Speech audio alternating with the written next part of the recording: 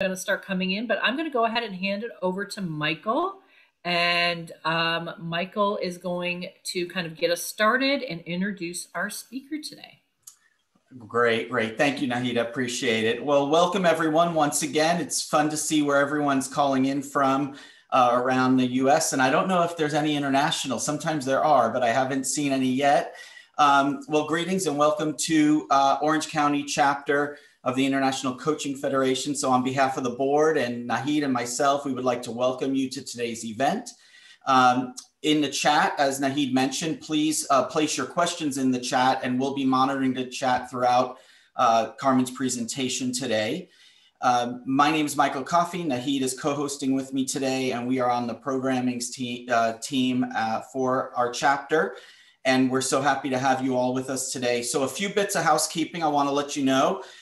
If you have any questions, as I said, I'll say it one more time, please put them in the chat and we'll monitor those questions and we'll get to them at appropriate times throughout the presentation today. I'd also like to remind you that today's event is being recorded. So just to make you aware of that, it is being recorded today. Today's webinar is titled The Power of Resilience, and our presenter today is Carmen Acton. And Carmen is a certified executive coach with over 20 years of experience as an HR professional, leadership consultant, and strategic business partner. Carmen has partnered with over 1,000 corporate leaders at all levels and with diverse teams. She comes to us from a blue-collar immigrant family and has a passion for learning and helping others. She has experienced the pain of being dismissed, blocked, and patronized, as well as the exhilaration of being seen, valued, and sought out. She believes everyone has the innate capability to overcome obstacles and accomplish extraordinary things. I have had such a pleasure getting to know Carmen over this time, and I'm excited for all of you to hear from her today and looking forward to what we have to learn. So Carmen, welcome, and it's all yours. Thank you, thank you, thank you. I am so excited to be here today, and it's a learning experience for me to only be able to see myself. So it's just a different experience, but I welcome everyone, and I'm sure that the wisdom in the room will populate and really help us all learn more about the topic of resilience. It's interesting because when I think about resilience, I often thought of my life was going down a certain trajectory and all of a sudden I would not get the job that I really wanted, or something small would happen, like my dog would eat the tennis ball, the entire tennis ball. And it was like, oh no, a setback, a challenge, something kind of getting in my way that I needed to figure out how to navigate around. So I'm curious, in chat, what are some examples of setbacks or challenges that you have experienced so that we can kind of come together in this environment to get an idea of what that's been? And I'm going to help out here by reading some things that come up in the chat when they come. So job loss, COVID-19, death in the family. I know that's really hard. I was thinking about all those people that had death from COVID, but they couldn't go into the hospital to say the last goodbye. And that breaks my heart.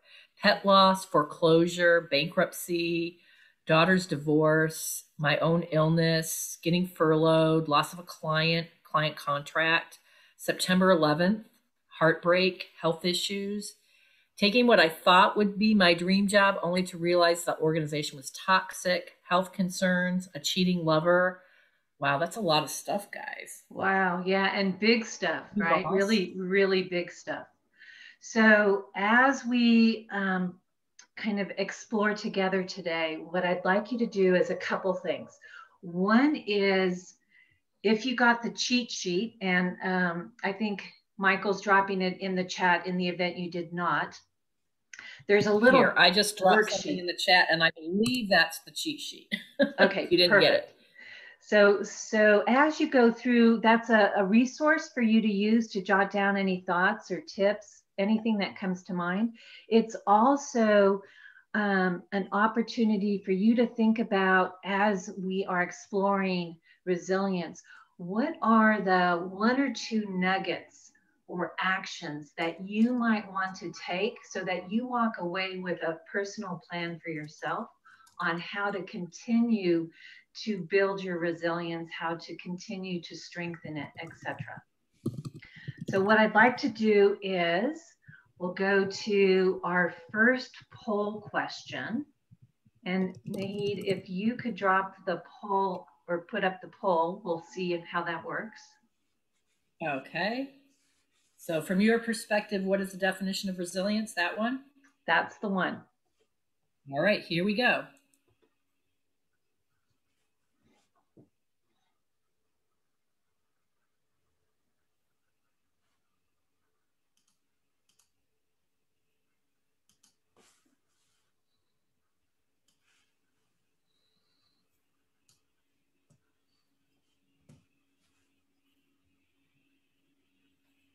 And tell me when you've got enough there to close it. Let's see. We've got 93%. Should I close it? Let's go ahead and close it. You want me to share the results with everyone? Yes, please. Okay. Can you all see? All of the above is 53%, ability to bounce back and grow from challenges or stressors, 43%. Excellent. Thank you. And it's so interesting to really realize that there are different perspectives with regards to what the definition of resilience is. And this is one that I like to use because it tends to be in most of the literature. And the add-in is really around the ability to remain calm and in control and bounce back from challenges or setbacks. It doesn't necessarily mean that in the moment you're calm and in control, but you have access to that ability. Why is it important to you to have a sense of resilience? So just jot some thoughts in chat so that we can see, why is this important to you? And Michael, can you read the chat? I'm trying to see if I can get this document to everybody. Yes, absolutely. Some of the reasons why it's important: critical to meeting goals, the ability to cope and manage stress, stay in higher brain, keeps me moving and growing, because there will always be setbacks. Mm-hmm. Provides hope. It helps you view options. It's because I want to be able to respond well to life's inevitable challenges, and it increases opportunity to experience joy and progress, live a better life. Yeah. Lovely, lovely. And to stay forward moving. So beautiful reflections there. So on this particular one, this is another poll. So if Nahid, if you could put up the second poll, this will give us, this is the tool, one of the tools that we sent out, and it probably looks very familiar to some of you from the perspective of the life wheel, right? So I took a tool that's very common for us as coaches and adapted it to the primary domains that represent resilience. So what I'd like to do is just run the poll to see where is the area, what is the area that participants today might want to strengthen. And obviously you're going to have different definitions for each of these areas, but go with whatever the definition is for you, and we'll explore each of these areas.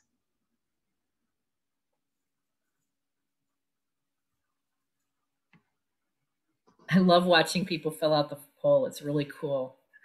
I can't see anything on this side. It's pretty funny. I can see the poll. Well, we've got 20 of 33, so keep responding, people. And when we get to almost everybody, I will close the poll and share it with all of you. Meanwhile, I do want to let you know that for some reason, the link that I gave you, it requires access.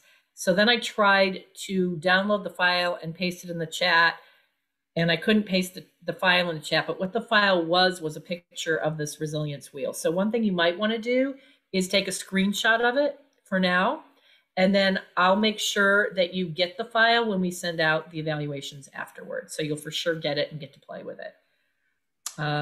Okay, we had 87% of you, just maybe a couple more, put your votes in, and then we will end the polling in just a few seconds. Nahid, also to everyone who's attending, just to remind you, the two documents that Carmen's sharing with us today were included with the reminder today that was sent out with the link. Oh, look at this, lovely. So an area that you might want to strengthen, 45% chose self-care, 3% active problem solving, 13% emotional awareness, meaning and purpose, similar, and on down. That's lovely. Okay. Okay, so we are going to jump into all of these domains, including on the poll, we had other, and I actually use adaptability as the last domain there, but sometimes clients have different ideas, and so I quite frequently will just use other. So if you use this particular tool, working with your clients, feel free to modify it to your own heart's desire. Okay, so when we jump in here, one thing I do want to emphasize is it's natural to experience a broad spectrum of emotions with the uncertainty that comes along with significant change. And when you were contributing earlier, most of that change was really significant, right? So it is natural to experience a broad spectrum of emotions. What we want to do is, let me move this, focus on taking care of yourself. So again, in chat, what's one or two key areas that come to mind when you think about taking care of yourself?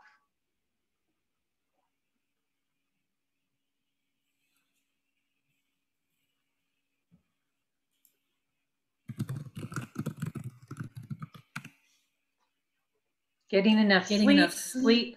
Yep. Nutrition, time for reflection. Yep.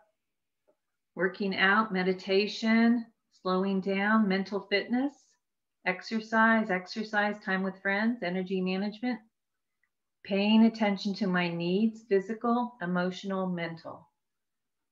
Exercise instead of ruminating.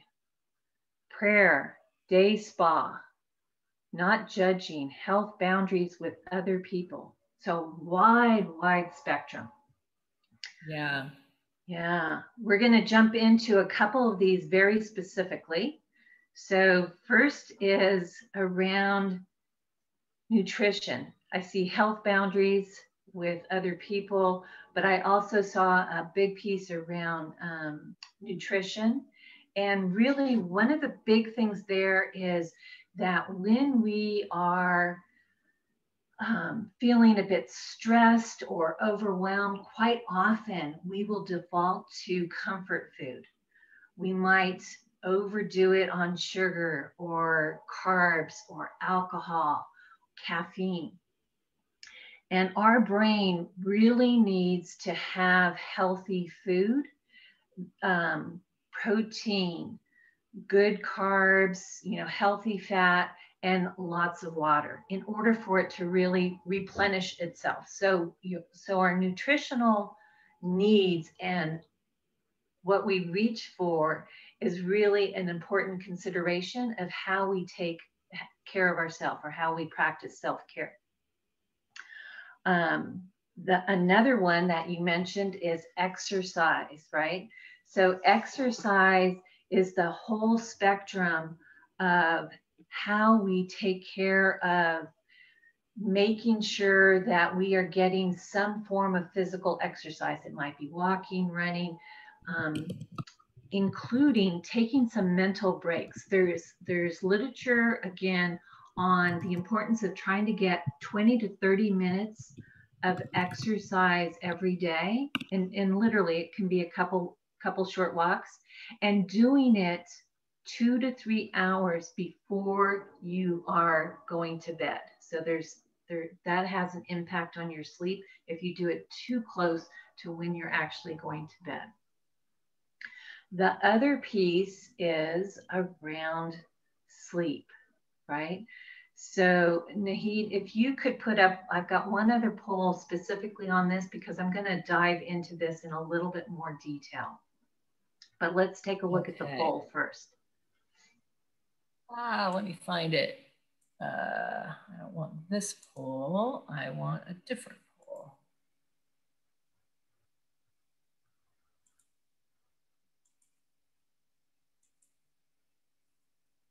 Let's see. There we go. Okay, so this poll is called Sleep. And here we go. So what are the benefits of getting a good night's sleep?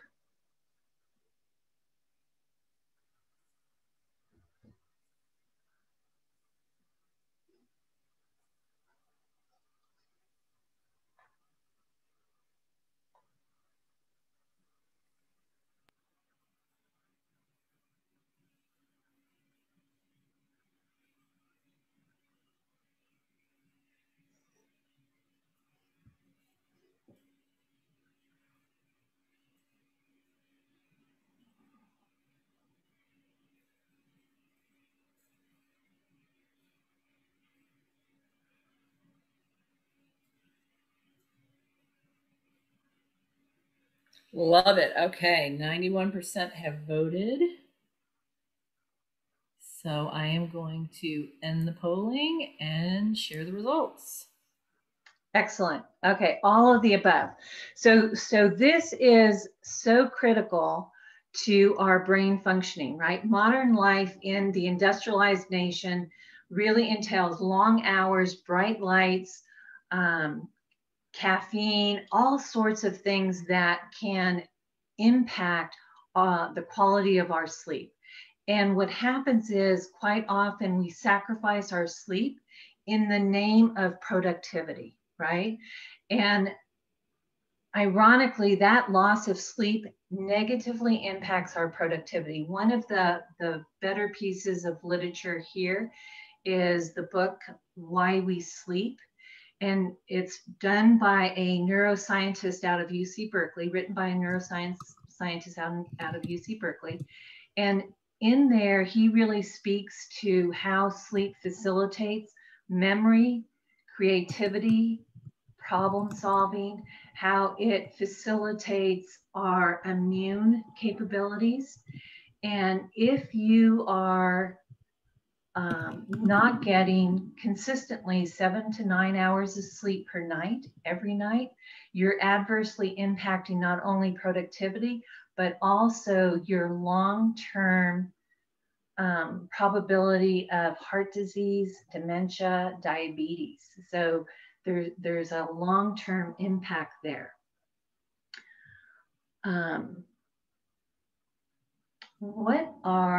And I know, I just want to hear a couple suggestions as far as what do people do to support getting good quality sleep? Because there's some really rich tips on what you can do to support yourself in this arena. Well, I'm proud of the fact that I get a lot of sleep every night. Wind down routine. Love it, Lori. Oh, I got to reach up to see. Dark, cooler room, spray lavender on my pillow, unplug an hour before regular scheduled bedtime, no technology, Blissy pillowcases. I go to bed at the same time and reserve time every night for reading 30 minutes beforehand. No reading or watching TV in the bedroom. Use sleep meditation when I go to bed or wake up at midnight. Okay, so all really great, right? Really important to get away from the blue light of your technology. A lot of us now in our homes have those really bright LED lights. try and move away from that a minimum of an hour ahead of time and start taking your, bringing calmness, reading, music, things that aren't overstimulating for your mind.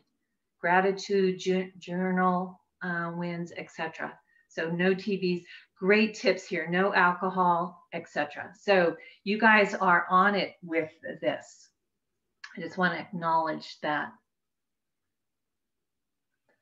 All right, yeah, and I'm going to try to save the chat. When we're in webinar mode, I know you guys can't save it, but I'm going to try to save it just to make sure that we all have access to it. And that way, any one of you that wants it, because we've got some really, really great comments here. Yeah, yeah. Okay, another key area is around emotional awareness.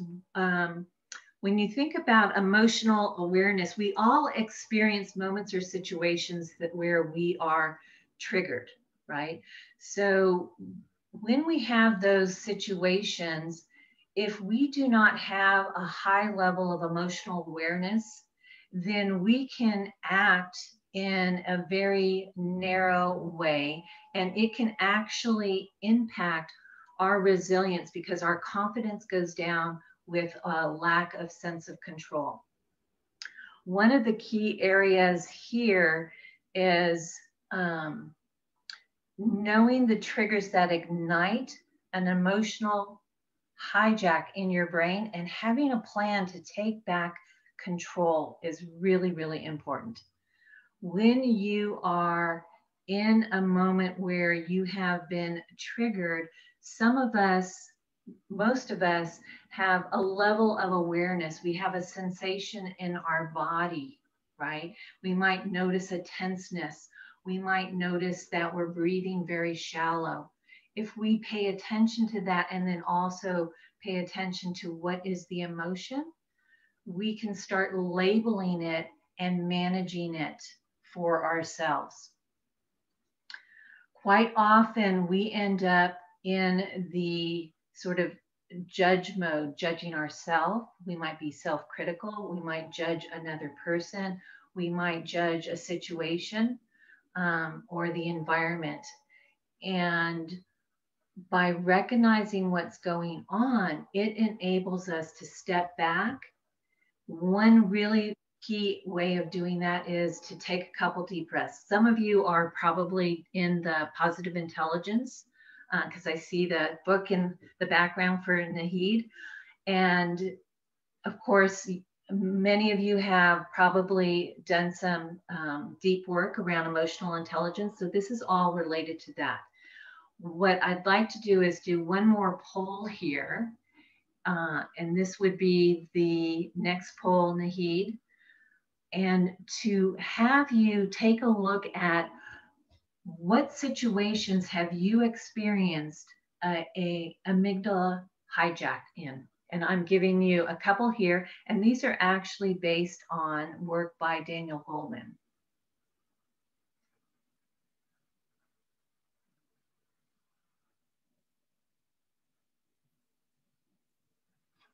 So we're getting a lot of votes here. Participation, keep going. We got about 33%, 50%.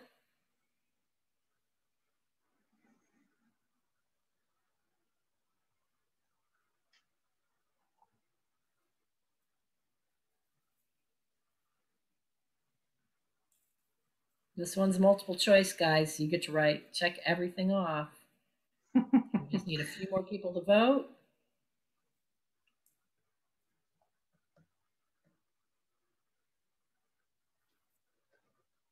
All right, I'm going to go ahead and end the polling and share the results. This is what we got. There we go. Okay. So 58% have had an experience across all of these, right? Being treated unfairly, not being shown respect, being unappreciated, feeling that you're not listened to or being heard, 26% there, being pressured by unrealistic expectations. So when you think about this, what is at the core for you?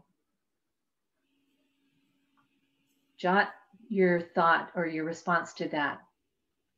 So what's at the core here?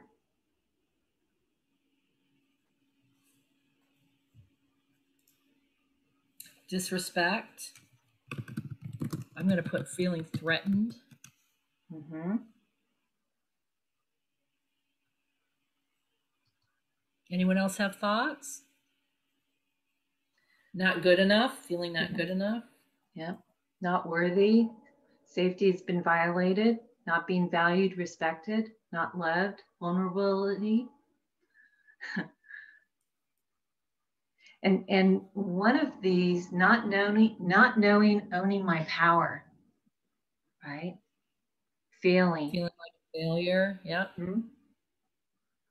Yeah, feeling our identities challenged, taking things personally. That's a good one. Yep. They're all great responses. So quite often at the core, there's a need or a value that's being kind of compromised, if you will, that's being challenged. What are some tactics that you use to move past that trigger moment? Again, in the chat. 5 deep breaths. Yes. Breathe, breathe, breathe. Give it time. When one of your needs or values are being challenged, how do you get yourself through? Thank you for putting the question in. Without judgment of self and other, splash water on my face and hands, connect with my captain, talk to myself, empathy, right? Practice empathy. Hug a tree. Hug a tree, I love it. Yeah, go to a safe place, take a walk, exercise, don't take it personally. All really great, really, really great. So getting more oxygen, right, into your system, whether it's through breathing, exercise, etc.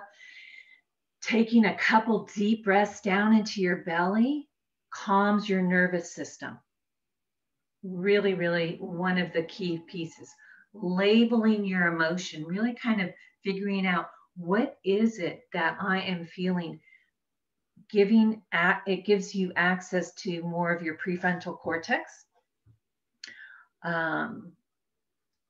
And noticing, even if you say, someone in there said, talking to myself, right? So if you say to yourself, I'm noticing I'm feeling really pissed off or frustrated, that also helps to provide some distance and the ability to not only experience emotional awareness, but have a broader perspective and the opportunity to make a different choice. Focus on fact versus the story, right? And find time to engage in something different. Wonderful. And most of the blanks you'll see the responses typically when the yellow banner comes up at the bottom. The other piece that is really important here is, see if I can get self-compassion, right? Taking a moment of self-compassion can change your entire day. This is one of my favorite graphics. And in the situation where we are experiencing being socially distant from others, it can be really difficult, right? Some of us are missing our hugs, or we may not have a pet, for example. We can go out and hug a tree. Another tactic for self-compassion, Kristen Neff has done a lot of research in this area. And it's to just, kind of give yourself a hug, if you will, a virtual, not even virtual, or to rub your hand. It has a very soothing component to it, and very, very important to have self-empathy and to have self-compassion, right?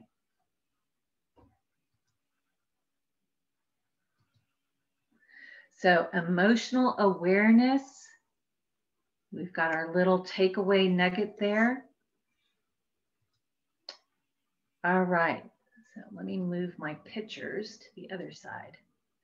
So what do feelings have to do with resilience? Just a couple comments. What do feelings have to do with resilience?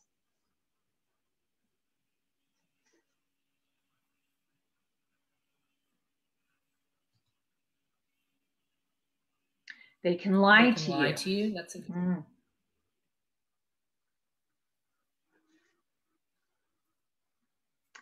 Has everything to do with resilience. Thoughts impact feelings, which impacts choices. Absolutely, Rachel. Could lead, whoop, that went up really fast. They give you tunnel vision so you can't see solutions. In some cases, they do that. In other cases, it can be broad, right? If you're feeling really resilient, you might have a much broader perspective. And if you're not feeling resilient, or the feelings are feelings of overwhelm or anxiety, etc., it can really cause a narrowing. Justifications, they're deceptive and change frequently. Everything, feelings and thoughts can either give us fuel to get us through challenges or drain us even more.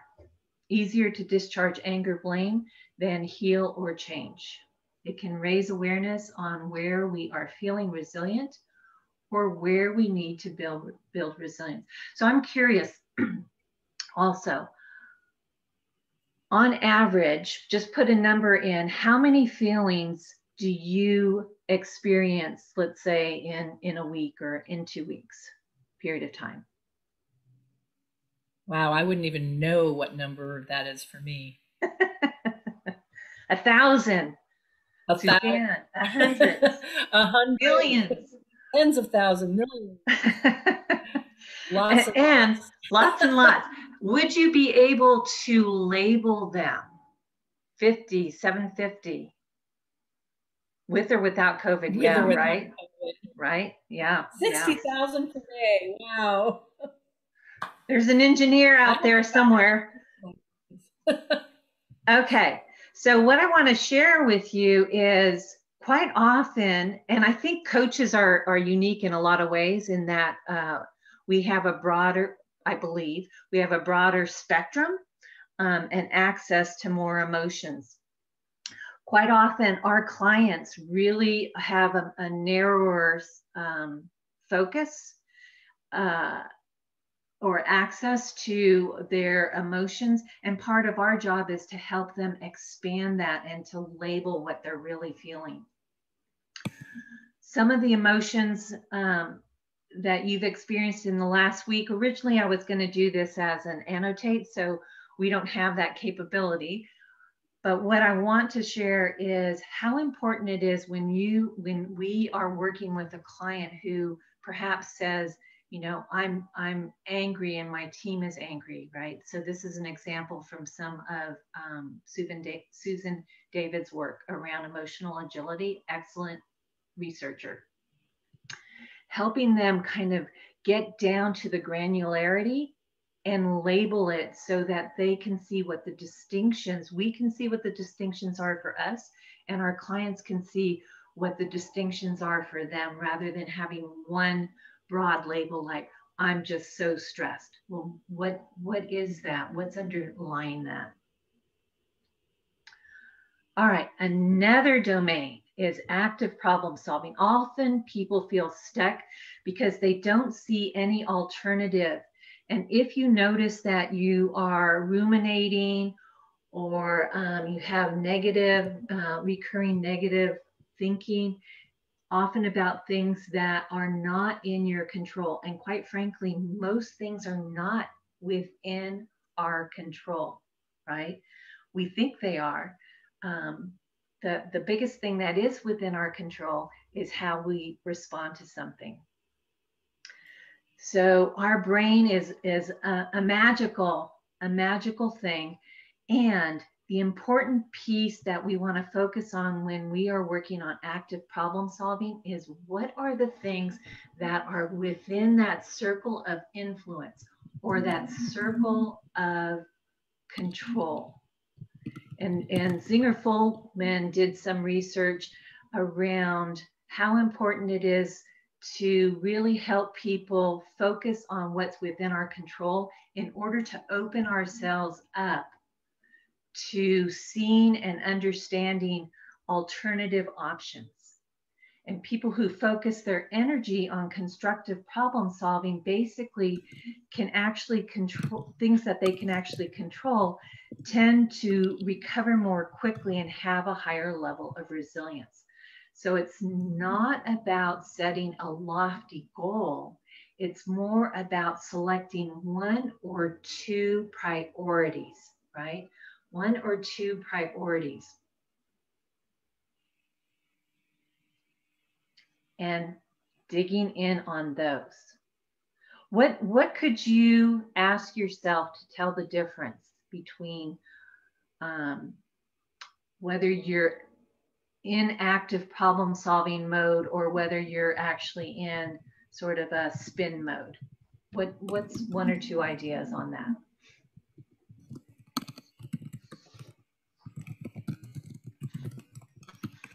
I just typed the question in for people. Oh, thank you. You know, I know for me, it's a feeling. So for me, I tend to feel overwhelmed, and my mind is keeps changing my mind. So I'll have one thought, then another thought, then another thought, then another thought. So that's how I tell. Also comments, anxiety, ruminating is a sign that I'm in spin mode. That makes sense, Wendy and Carrie. Spin mode is negative and limited. Yeah. More rigid and spin on some things. Yep. Problem solving, clear focused. Spin is spinning mind. Yeah, I have that too. We're all in the same boat, right? I like the question, what can I do to positively impact this situation? That really kind of brings focus to it. Yes. Yes. Thanks, I David, use for that. a lot of the way, whoops, I started reading that and then it scrolled up. Let me kind of go back. I use a lot of the way we learned in coaching training on how to deal with ethical situations, the circle. Don't allow for the universe. Yep. I see the million of reasons why it's not possible when I'm spinning. Yeah. And one of the questions you can ask yourself is, am I focusing on some specific action I can take, or something that is in fact out of my control? So making that distinction and then selecting from there. Yeah. Another one here, take a moment to check in on how I feel and what are my thoughts, even how I feel in my body. Do I feel tired, fearful, or excited and inspired? Ooh, I like that. Yes, that's great, Lucy. Not connected to my higher source, right? Have to do myself in spin mode. Lori, I love that. I can just imagine that, like being connected to a higher source. You don't feel so all alone, but when you're in spin mode, you just feel completely alone. Yeah. Great. Okay. So focus on what is within your control, chunk it down, and just go with one or two priorities. All right. Another piece. And this one, we're going to try something a little bit different. We're not sure if it's going to work. We might just have to rely on chat. But what I'd like you to do is in chat, respond with just in a couple words, what gives your life meaning and purpose? And we're going to see if we can annotate around the white space here to capture the gist of this. Okie dokie. Which value? So your values, right? Connection. I'll see if I can do this.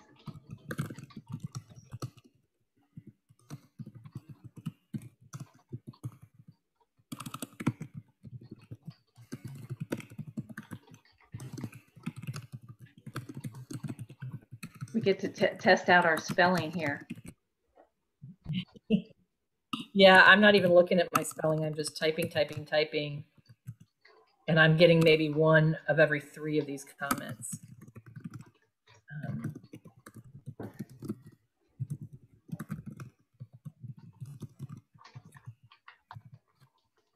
So I can see yours. I don't know if people can see mine or not.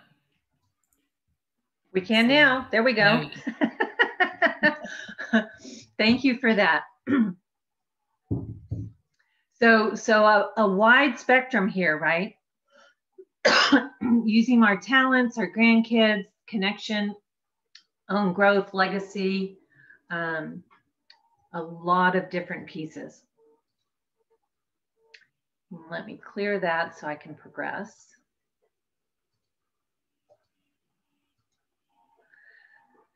So quite often there's a big component with regards to what really makes my heart sing, right? Is it connecting with others, volunteering, family, etc. And given someone actually spoke about Brene Brown right here, what I bring in is at the core, it's some important value. It's something that's really meaningful, that is anchored in a value that we hold dear. And it's so important for us to realize that by turning into that meaning and purpose, that helps enrich and reinforce our resilience, our sense of fulfillment, and our capability to move through whatever the challenge or setback is at that particular point in time. The next area is social support, right? So on this one, just take a moment and just in your mind, think about someone who you've had a really meaningful conversation with. And what I'd like you to do is reflect on, what did they do that made that conversation feel really rich? And pop just a couple of those responses in the chat. What did they do? They listened.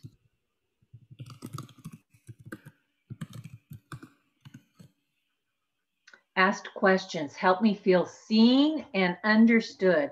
They empathized. They actively listened and reflected. They championed me, validated me, asked questions while holding a sacred space, gave the gift of time and space.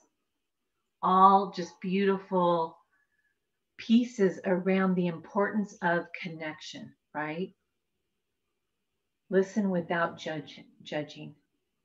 So one of the key pieces here around social support is the benefits far outweigh the time. And it's really about how can we be present with people in the moment to really enable them to feel seen, to feel heard. And the research here, there's a book called Compassionomics, where there's a lot of research on how lack of connection, how increased loneliness, etc., can contribute to death, right? So it's so important for us to have connection. It impacts our physical well-being, our mental well-being, and has so many benefits that are critical to us. So I just want to, this is an area for me. My mom took a spell and was on the floor for 3 days in her home, unable to get to the phone. And it just pivoted. I mean, that was a huge setback for me. But this whole piece around how can we actually reach out in whatever fashion in order to embrace people, and it supports their ability to thrive as well as our ability to thrive. So I'm being cognizant of the time here. The next area is maintaining a positive outlook. And this particular area is critical to effectiveness and emotional balance, as well as being a key factor in resilience. And again, at least in the Zinger-Folkman literature, they speak to the importance of having more positive messages, especially during these times where we're working from home, we're socially distanced, etc.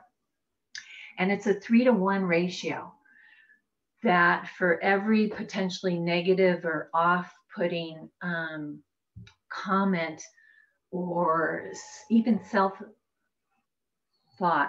we need to look at what are the positive things that are happening in our lives, right? And this is one of my second favorite graphics, because the reality is the heaviest burdens that we carry are the thoughts in our head. I mean, a huge piece to be aware of, like what messages are we giving to ourselves? What messages are we giving to others? Unfortunately, as human beings, we tend to focus on the negative. And what we really want to do, and that's because we're wired that way, what we really want to do is to rebalance that and have a more positive outlook. Someone spoke to gratitude earlier, in a gratitude journal. That is one of the areas that can be very, very helpful in offsetting the negative things that we might encounter on a day-to-day basis. Emotions shape our reality. Positive outlook is really important amid challenges. Any comments popping up in chat there before I go to our last kind of domain here? No, I think we're good. Actually, I have 2 more domains, right? Sense of humor. So sense of humor actually is a great coping mechanism with regards to resilience. What's a couple things that you do to bring humor into your life, Nahid, or others? Well, I'm laughing at the cartoon here, so. But I'm also laughing at our situation. You guys who are here probably don't know, but we had so many surprise technical things happen to us as we were preparing for this session. One of it was that, oh my gosh, we're in webinar mode. We're not in meeting mode, which is what we had planned. We had planned to put you all in breakout rooms and stuff. So we were pivoting up to the last minute. And then Michael's computer blew up at the last minute too. So it was just really funny. But we were laughing. And I think the laughter really kind of helped us come together and decide that we were going to make this fun no matter what. And I feel like we did. I love what's coming up in the chat. Yeah, so looking at my Twitter feed that I put out, laughing out loud,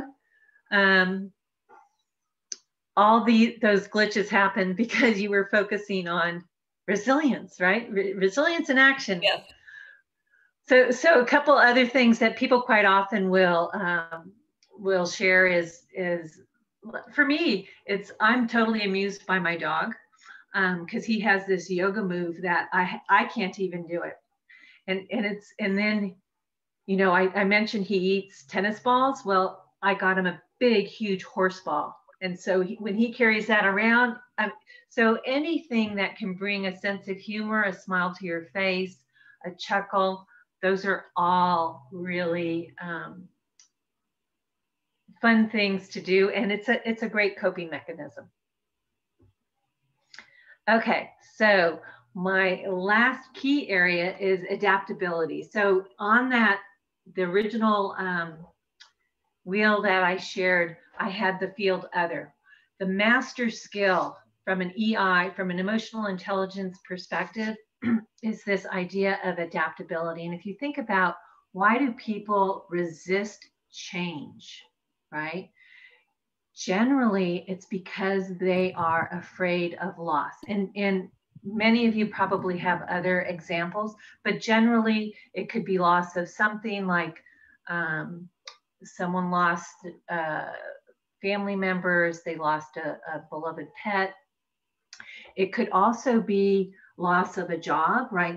There were a number of different types of challenges and setbacks that you shared earlier.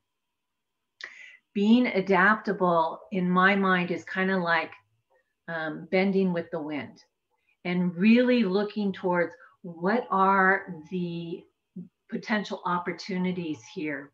What's the learning here, right?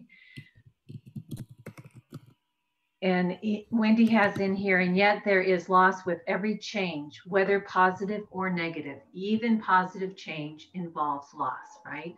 So right on there.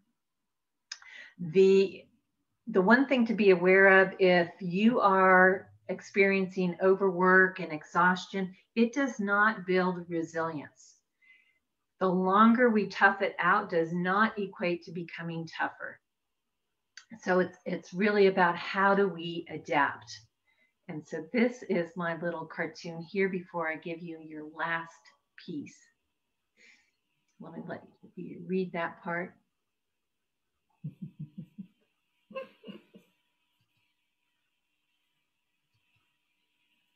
All right, did you say you needed me to launch a poll? I was reading the cartoon again. Oh, I love the punchline. No, basically I would ask another question here, but I'm just going to move us on because we only have a few minutes left. So adaptability helps us shift gears, right? So everything has a potential opportunity. It's a matter of the lens we look at it through. So what I'd like you to do in the couple minutes before I hand it totally back is reflect on this question. Finish this sentence. When you're thinking about your resilience and what you might want to do, what might the wisest, most loving person you know advise you to do? And then what will you actually do? You might continue doing something, you might start doing something, you might stop doing something. Develop yourself a little action plan. And we'll take a couple, we'll let you kind of pop those into the chat, and then I'll give it back to Nahid. Downshift a gear. Consciously refuse to put pressure on myself. Sage perspective. Yeah, this one's taking a little bit more time for people to think of, huh? Yeah. Listen to myself and follow my intuition. Give myself grace. Take a break now. Love that. Mm-hmm. Super important to, like when we're on technology like this for extended periods of time, at a minimum every 90 minutes to take a break.